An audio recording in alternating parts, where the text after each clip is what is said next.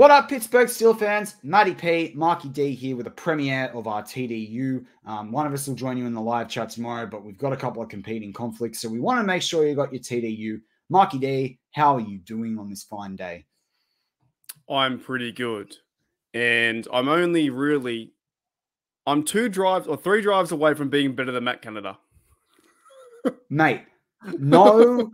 Like, look, we're going to get straight into it. We're going to do our Auburn Steelers. We have to. Like, there's another show. If you missed the show I put out yesterday, by the time you watch this live to air, around Matt Canada, I don't want to have to repeat the same things, but you go back and listen to it. I talked about his failure to use tight ends and H-backs, which was meant to be the Matt Canada offense. He's got every type of tight end. He's got a receiving tight end, a blocking tight end that is bigger than everyone else in the league, and he's got the small little H-backing or a smaller receiver and H-back in Connor Hayward. He can't use any of them. So then you automatically think, well, then he must be able to use the run. The Steelers have 96 yards on the ground right now in 2 games. He's only, if there's 24 yards that have been caught by Freiermuth and Hayward and Washington. 24 yards in 2 games. And then you see the stat that's done around social media this week after the Browns game that the Steelers did not score any points within 30 yards of the Browns in like the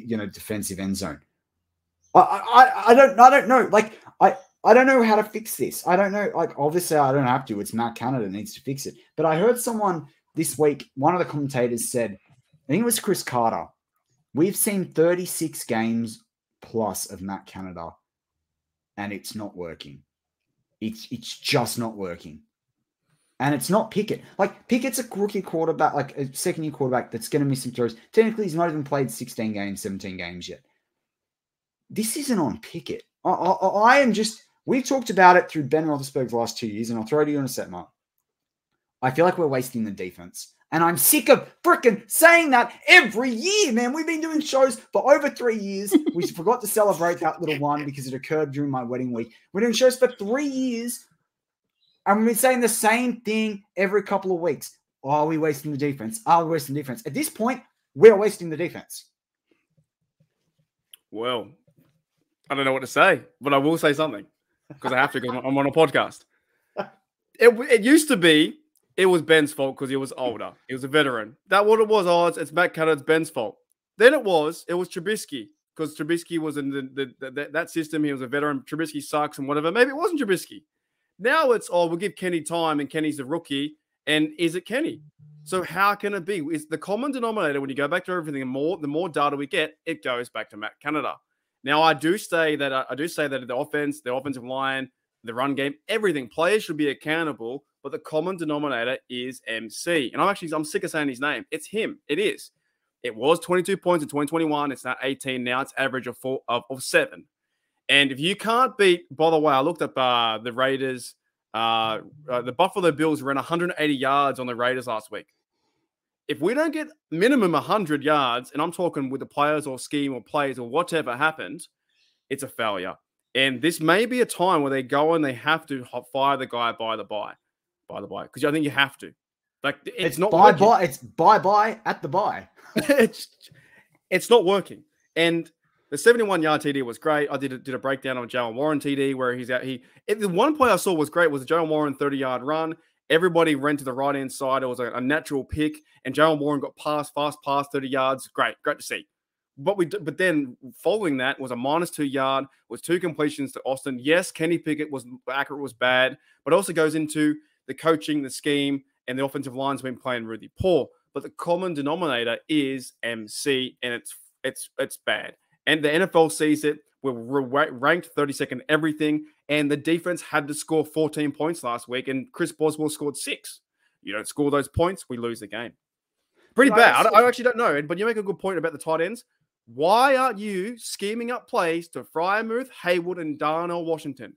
They should be involved in your repertoire of plays. And get them involved. Especially when Deontay Johnson is out injured. And the thing that I want to unpack what you said there as well. You talked about the Canada playbook and the good plays. The Steelers defense talk about the fact that the defense hasn't actually changed a hell of a lot since the 70s and 80s. Like if you're a veteran, you could come in tomorrow, apart from not having the athleticism anymore, you would understand the Steelers defense. The Steelers don't completely change everything about their offense every time there's an OC. They change a lot of it, but not everything. And like, especially not when you have Big Ben. I can't imagine, especially with Pickett and the way the offenses are run today, the offense, like a good quarterback needs to react to what's going on, talk about the play in schools, how they're going to change it. Like the thing that it's funny. A lot of people said last year the only reason Canada stayed was because Kenny felt comfortable with him. I do think Kenny would have advocated somewhat because actually it was Canada that helped Kenny go to Pitt. I love Kenny's loyalty and I love Kenny as a character, but this is loyalty that is misplaced. And I think it's actually going to cost Kenny if Matt Canada stays the OC for the season. It will cost Kenny in his career. What the most frustrating part is too, and you saw the interview as well. I just think there's zero accountability, and like I would respect Canada more if he came out and said, you know what, it's all my problem, it's me. I'm stuffing I'm the up. problem. It's me. My guys are good. They're cool. I got to do better in scheming. But he doesn't have that accountability. And he also came out and said, which is one of the best lines, he said, we did good enough to win. No, you didn't. The offense didn't do good enough to win. You did. I can't believe he said that. I look, in my career, like my proper day job, I am a media advisor to a company. You never, ever say something like that when it's not true. Like, it's blatantly not true. Well, it's not. He can't score 7 points. He didn't. Yeah. Highsmith and Watt had 6 points each. Yes. Right? Remember the Boswell thing from last year with Trubisky? Yeah, I know. It has to be true. Like, it has to be. It's not, you didn't win the game, mate. Like, that's not you. We didn't win because of you. He said people thought he was saying that to Canada. Now it has to be true. It's for sure. We didn't win because of you. Like, it's like everyone knows, but everyone knows but the Rooneys and Tomlin and maybe some other guys in there. I think Tomlin knows. He tried to defend him after the press conference, after the game. But the way he said what he said on the Tuesday or was Wednesday press conference this week. I think the string must be short though. And I think if he does be successful, sweet, it's good for everyone. But I feel like the string is now shorter where I think there could be a point where they break. But what's a pass? I guess like true. Our listeners are thinking about it like what's coming up with the Raiders and then Texans and then Ravens. What's a pass mark for this offense? Like what's the point where we go, maybe there's a bit of promise here? Because to me, and as I kind of alluded to on the podcast that I did, that people should go back and listen to on the tight end one, and running game and stuff like that, and some real home truths, because the Canada offense is going backwards and regressing, like what you talked about from a points perspective as well. Like, what's a pass mark? Because we have more if Canada sees out his contract, we have seen more of Canada already than what we are going to see.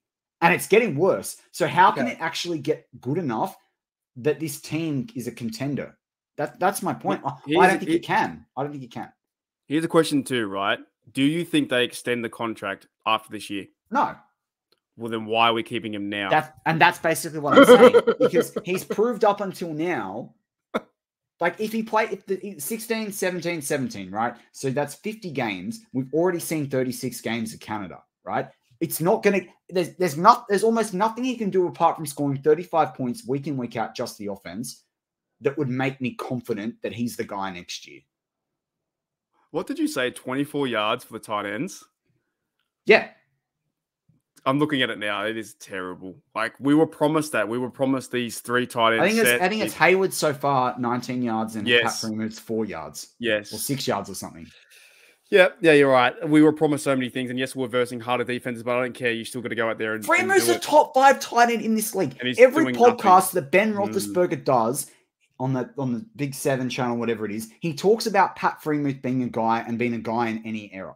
Pat Freemuth has gone, last year he had almost 800 yards. This year, 4 through 2 games. And that's not on Kenny because he had 797 last year.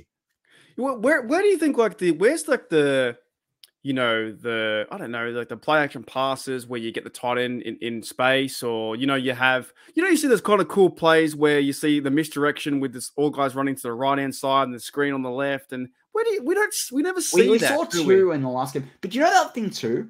I'm over the fucking, pardon my language. I'm over the sweeps. Right? The sweeps are like putting Zach Banner on the field. It was like, yeah, they're obviously going to run the ball. Like this every time they do a sweep, like 1 time out of 10, they pass it. It's not even a sweep play action. It's just we're going to shift a bunch of people. And at the moment, it results in a false start every now and again as well. There was quite a few false starts, wasn't there? Right? So just keep it simple. Run it up the guts. Why is Najee dancing around out the back there? Like, I just see him. Like, Siamolo and Daniels should be elevating this offensive line. Daniels and Cole have looked crap to start the season. I've said that both weeks. And Siamolo on the run plays, like you can almost tell that Siamolo is like, what the heck am I doing? Yes, it's kind of like, do you know what I mean? It's not that he's not performing. It's like I've seen him on his play. There was one play that it caught me on this week against the Browns where they've shifted. Well, he's on the left, yes. They've shifted to the right. And you see him look back as Kenny's handing the ball off.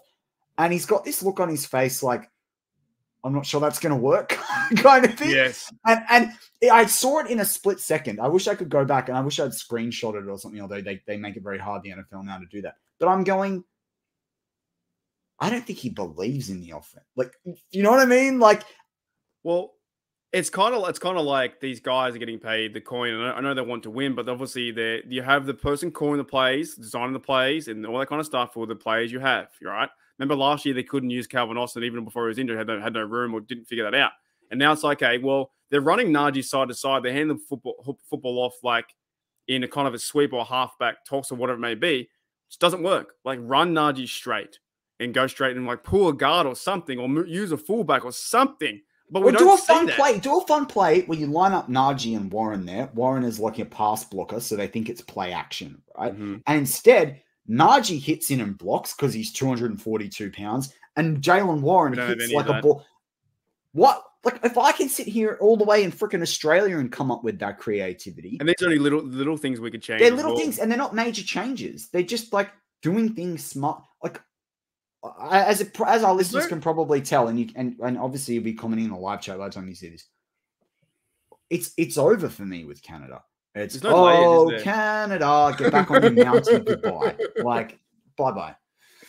But there's no layers where he's building upon stuff. Because I was listening to a podcast, I think I might have been on Steelers.com. Yeah, that's a good point. And it's like he does the big play to George Pickens or whatever. It's great, cool, fantastic. But nothing builds upon one another. But that's not Canada. That's Pickens hitting a slant. And if you saw, he did a deft foot, like double juke kind of thing. It wasn't a full body double juke, but he shifted his feet really quickly. And then he broke free and he hit the angle and he hit the pace. And even he didn't think he was going to get there because you saw him in the last 30 yards do an extra step stride and he realized he was away. And once he realized he's away, he put the football out 20 yards out. That's got nothing to do with Matt Canada. That's another Chris Boswell. That's not you, mate. Plus, there was a bit of blown coverage too, I think, from that round as well. But totally, there was no one in there. There was no one, and there was no. Yeah, there's not like there wasn't creative play design. The linebacker that should have been on the other side. Oh, that was the Warren one. The linebacker went too far. He shouldn't have done that, and Warren ran around. But yeah. But what we're seeing now is like some go routes to the outside fades, and then we're seeing like the slants. They try to slant, And people will say, well, Kenny's got to read the field, but also Canada's saying, well, no, here's the hot route. Here's the route you should be going. They're not letting him make the choices. And Ben talked about this too when he was watching the game from this week, where he said, there are plays that I sit there and I'm like, why don't they do more wide receiver screens? Because they're getting those guys open because the boxes are being loaded up. Now, I agree, particularly, it would help a lot if DJ was back. That would help them with these screens. Yes. And a lot of Steelers fans hated the screens with Haley because it became too predictable and it didn't always work. But if you're going to do all that bloody, motion and sweeps and all that, that's going to be distracting enough for the defense that if you manage to get the ball off without clonking someone in their head as they're running past and sweeping, and they actually get the ball, there's going to be so much commotion going on. Maybe the wide receiver screens will work. Yeah, especially with a guy like Jalen Warren, right? Like, well, they have to get Pickens who can get combat catches, and a guy like Freiermuth, yeah, they should be getting the ball to Warren, and I understand the players got to play, but ball to Warren, ball to Connor Hayward, because they're football players, guard in space who want to run. I love Same when with you said Freiermuth. that last week. What's that? I love the when you talked about the football players last week. Well, they are. They just run. They run. You're right. They play. Like they want to run people fucking over. I've got to swear too, by the way. Hello, how's it going? Like they run them over. Like, they're football players. Everyone else on the team, like Pickens, he's cool. You know what I mean? But like Connor Hayward and Joel Warren, they run every time. Can you explain to me this? This is the thing that frustrated me when I did my show today. It actually got angrier as I did the show. Well, as I recorded it today that went out because you're just actually mad. As I was talking about. Oh wow! When I did the research last night, and I looked at it and I went, I've got to go to bed. I was going to record it before I went to bed. I thought I'm going to go to bed, sleep on it for 5 or 6 hours, wake up, do the show. And then I saw his press conference, which already pissed me off. Matt Canada managed to get Claypool over 500 or 600 yards a season in the last 2 years. And you're wasting talent like Freiermuth, Pickens. Like, I can't understand it. And people say, well, then that's Kenny Pickett. It's not Kenny Pickett because Canada has got more control of the offense this year. He's never had more control than now. He didn't have control with Big Ben because, as I said on the show, Big Ben, and as everyone knows, changed the plays halfway through the game and definitely in the final quarter would draw up plays in the dirt. And Kenny last year, he couldn't do everything he wanted to do because they wanted to let Kenny ease in, and they did have the run game first. And a lot of teams sat back and were a little bit like, what's Kenny going to do? And we won some tight games down the stretch because Kenny's a baller. Then this year, he gets more of like control of the offense, and he gets more players that supposedly fit the Matt Canada offense. We've had 2 drafts now to draft them, and it gets worse. Like, as you said, common denominator. It has to be.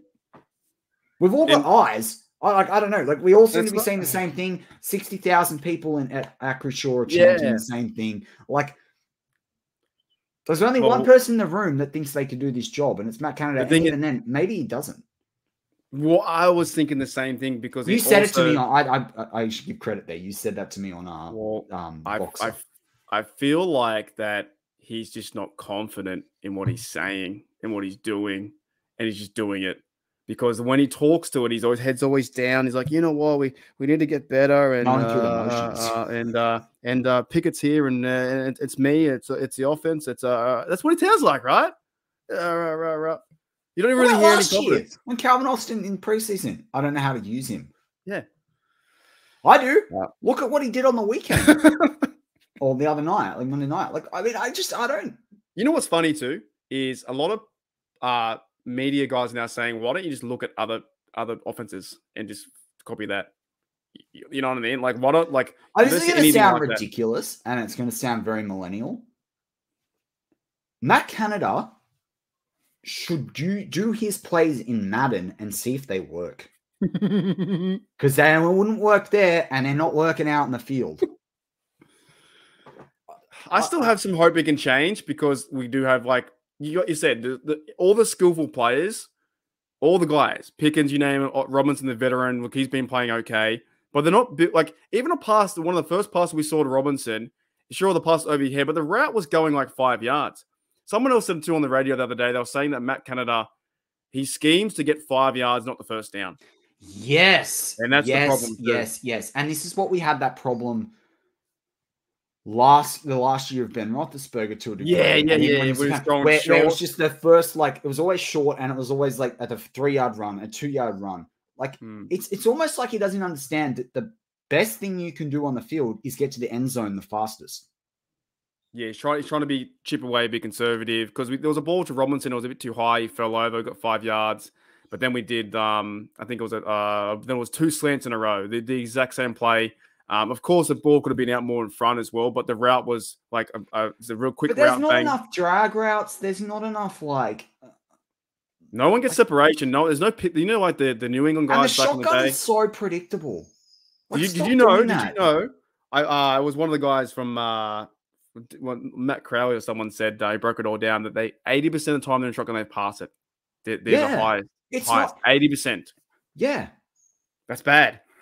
I know. Again, you playing Madden out there, like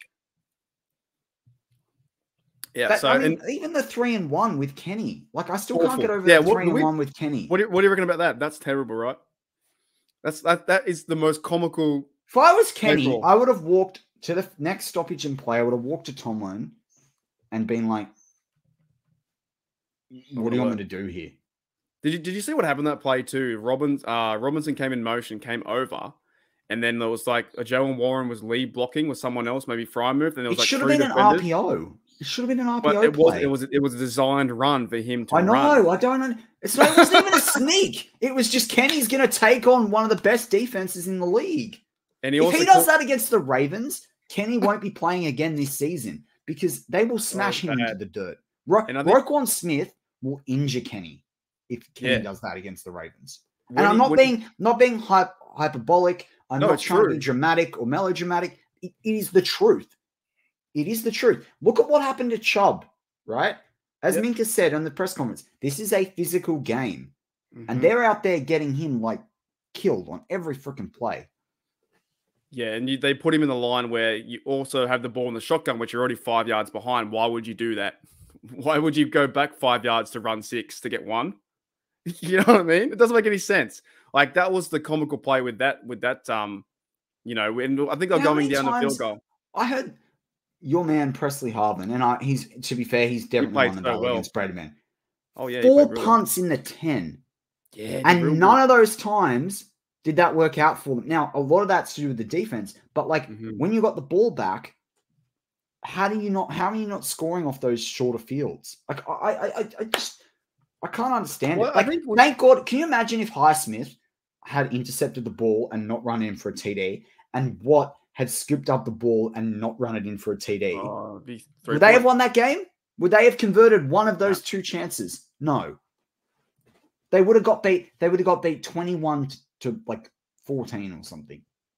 Well, it doesn't help too. So the first play was the interception, 3 plays by Kenny. It was a bad route. His mistake. The next one was a 3 plays, 7 yards punt. Then it was a fumble. That was by Shesky. By the way, too, that was a most hospital pass, and they were all blaming Shesky. That guy, Kenny put him up. Yeah, Kenny put him on fire, didn't he? Dude, that was Matt Canada did. But to me, that's Matt Canada. True. It's when they go this way, then you flick it out that way. Like and then there was a quarterback running down to kill you. Like he got lit up and exposed. There was no one there to block. Like no, it wasn't all Shesky's fault in that scenario. I felt bad because he got concussed and whatnot, but that was like to be fair to Shesky, I haven't seen the other angle, but to me, when I saw the replay, I don't think he was watching the ball properly. Like he didn't seem like he was remotely prepared to catch it. He got done. He got done, son. But that was a fumble too, and then the next one was 6 plays, 35 yards. That went for a punt as well, I think. Yeah. Parvin. Oh, that was when we had the good play was when Joe and Warren ran the 30 yards and they went -2. Then they threw the ball incomplete 2 times in a row. This offense sucks. And overall, the guys need to get better. But Canada has all these skillful guys. There's no more excuses now for Canada. And getting to the point is, I reckon they'll fire him, eh? I do too. I can't imagine. Look, the thing is, there's nothing on the ledger to defend him. There's not a playoff win. There's not, with Ben, we scored 25 points a game. There's nothing there. And look at all the first round talent they've invested in the drafts. Like, are they going to literally sit there and say the Steelers scouts are shit, or are they going to say Matt Canada is shit? Look, Najee Harris, the first 2 rounds of the draft, Najee, like you can go back to Claypool. Obviously, he's an idiot, right? But he's gone. But at least he was, he was a top 2 pick, and he did something.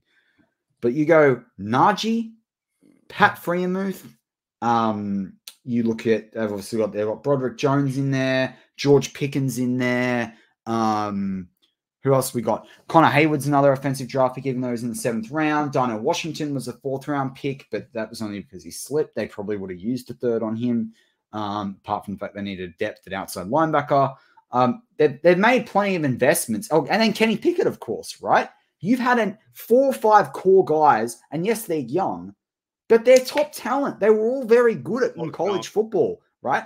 I've seen other teams get guys out of the 6th and the 7th round from no-name colleges that are playing well in the NFL. I mean, look at how good Sam Howell's going. 3rd, 4th, or 5th round pick. He was good for North Carolina. Kenny was better than Howell was at North Carolina, and look how good Howell's going. Like, this is it can't not be Canada. I reckon the Commanders beat the Bills this week. Just saying. So do I. I've been on the Commanders all off season. Yeah, I reckon they're playing real well. I reckon they're right $3 outsiders. I think when I say if they're going to fire Canada, this is more probably the hottest it's ever been in the hot seat. And I don't know who you're replacing with or whatever you may do, or you just have to get let Glenn Thomas to step in on.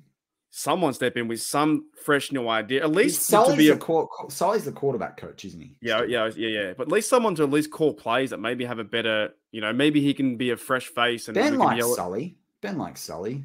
He must be all right.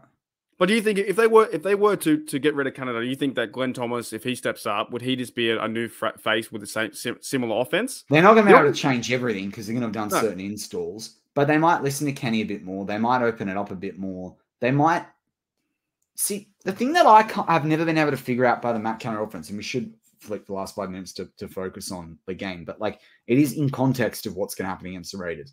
The thing that I've never been able to figure out is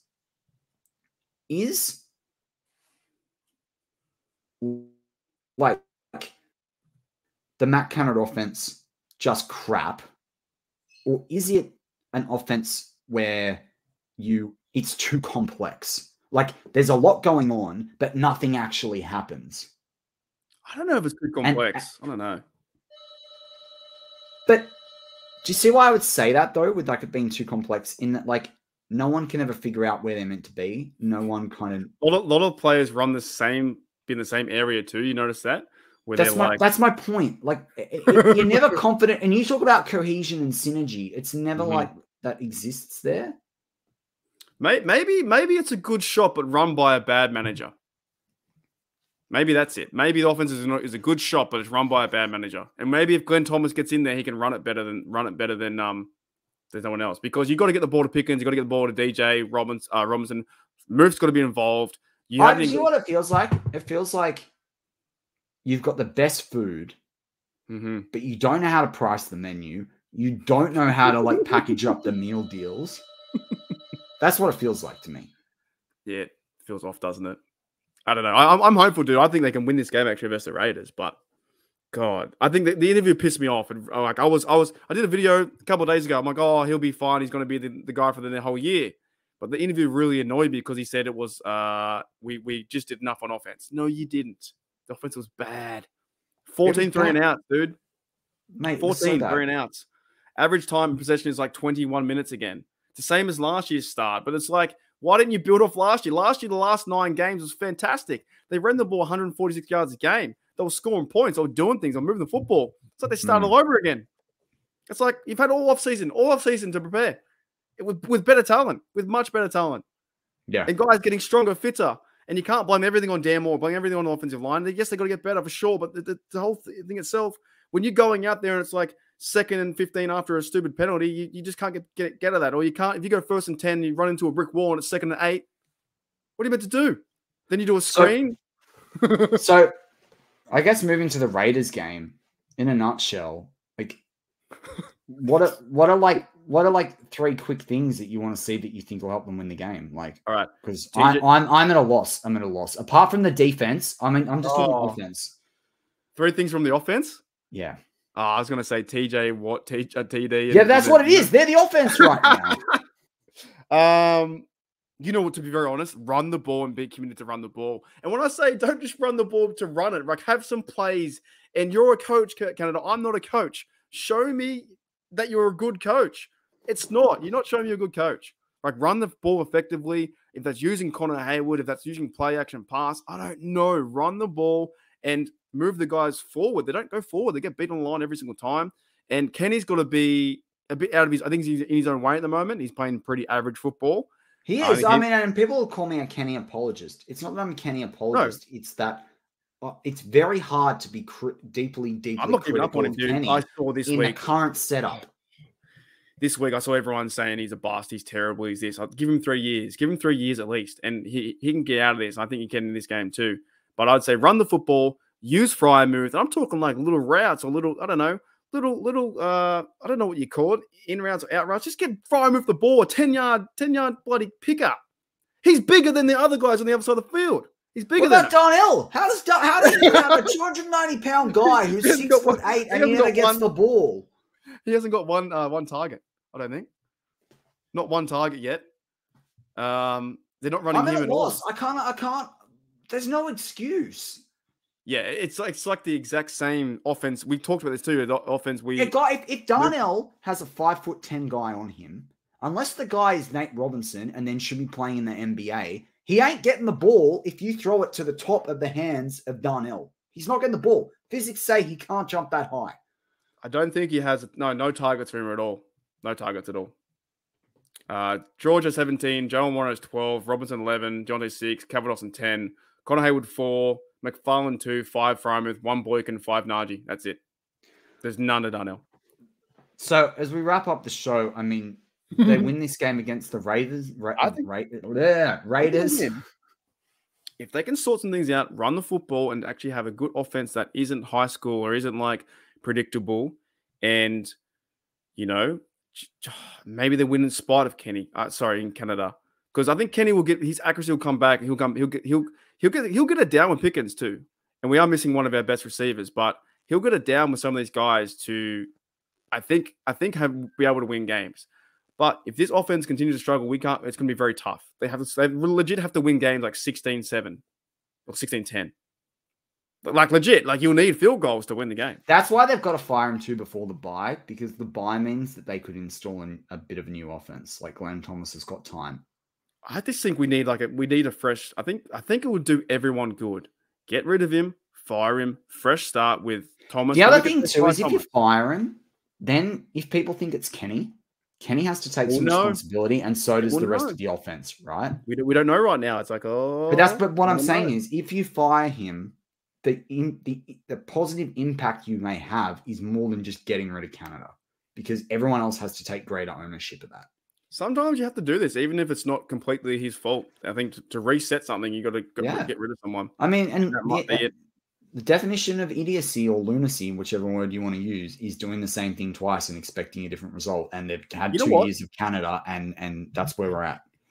If we go for the next, and I'm hopeful for this game, right? The next 2 games, though, and it's the exact same. We're scoring 7-10 points. Like they score 1 touchdown. They score 28 points over 4 games. I'm probably going to lose my mind. Because this offense is it can be fantastic if they. It's also like you and I will, because we're crazy enough. It's pretty hard as an international fan to wake up at 3 a.m. and watch that shit. It is. That's why it was hard to watch when I was watching Trubisky, but maybe it wasn't Trubisky as much as it was the offense. Because I mean, Kenny's definitely improvement. If Mitch Trubisky, if Kenny hadn't been ready last year for whatever reason, I think they would have sacked Canada at the end of the season. Yep. But we aren't the worst, by the way. The Bungles are pretty bad too on their Yeah, but Joey Burrow's injured. Like and then he did get injured out of the game. He's in a bad spot. But yards per game, do you know how many yards per game we're getting, by the way? So they've had 222 average pass, less than 250. I would say 260, 259. 247, and the Bengals are 212. Oh, there you go. Minus sack yardage. Yeah, minus sack yardage. Yeah. And last year was 322, but still 247 is pretty bad. It's regressing. It can't regress. It's got to go up. And total offense, like first downs per game, I think we're. Oh boy! Oh my good. Guess how many first downs per game? It's so bad. 9. 12. It's so bad. Everything is bad about the rankings. 12. And the leading guys are 27 with the Rams. Who thought the Rams? And I would argue, just like when we're doing our show, like I would argue that the first downs, 6 of those in the season, like came again in that drive that we got the touchdown against the 49ers. Yeah, well, it was going 2 minute drill. Yeah, you're probably right. Actually, I think there was 5 or 6 first downs. Yeah, that builds the average up. So that's and they all also would have been playing more, not like a bit of a prevent style defense too. 100%. You know what I mean? I don't know, man. I don't know. I'm all hopeful. Right, well, to close out the show, what's your score prediction? I think I had like 27-17. I want to see him bounce back and score TDs. I want to cheer Canada on, but 27-17 is my score. I think I'm going to say the Steelers win by 3 points. I've got no idea what the score is. 3-0. Yeah. But with that, that's going to wrap up this week's episode of Steelers Touchdown Under. Marky D, pump us all up. Let's go. Go Steelers. Here we go. Steelers 9-0.